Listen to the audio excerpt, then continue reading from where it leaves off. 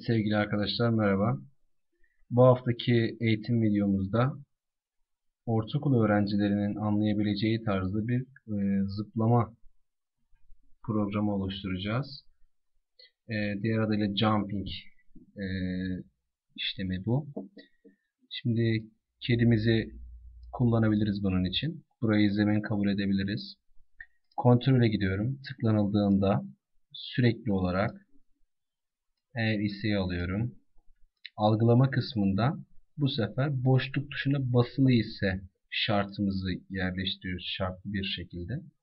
Ben boşluk değil de yukarı ok tuşu olarak düşünüyorum bunu. İstiyorum daha doğrusu. Siz boşluk tuşunu kullanabilirsiniz. Kontrole tekrar gidiyorum.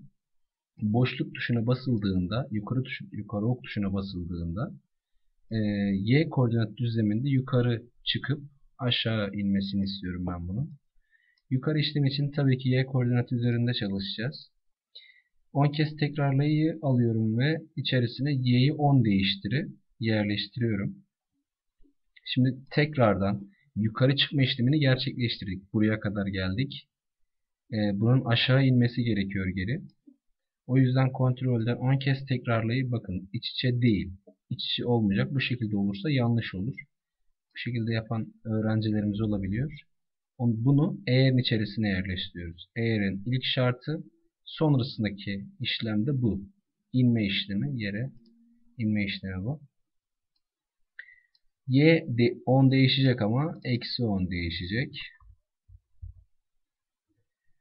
Evet, bunun bir uygulamasını yapalım. Başlatalım programımızı. Yukarı ok tuşuna basıyorum. Karakterim yukarı gidiyor, geliyor. İsterseniz bu aralara bekleme için şundan koyabilirsiniz. Biraz daha uzun sürmesi için kalmasını. Bunu tavşan gibi hareket ettirebilme işlemi de yapabiliriz. Örneğin sağa bu şekilde zıplama, sola bu şekilde zıplama işlemleri de yaptırabiliriz. Bunun aynısından çoğaltıyorum ben. Yukarı ok tuşu değil de sağ ok tuşunu kullanıyorum. Sağ ok tuşu için Y değil de bu sefer X üzerinde çalışma yapacağım. Pardon.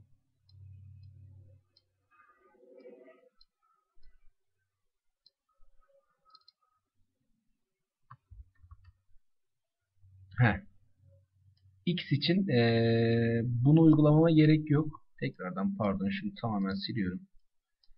Bunu aldım. Bunu sağ ok tuş yapıp Y yukarı hem zıplama işlemi yapacak hem de sağ 10 değişecek şeklinde uygulayabilirim.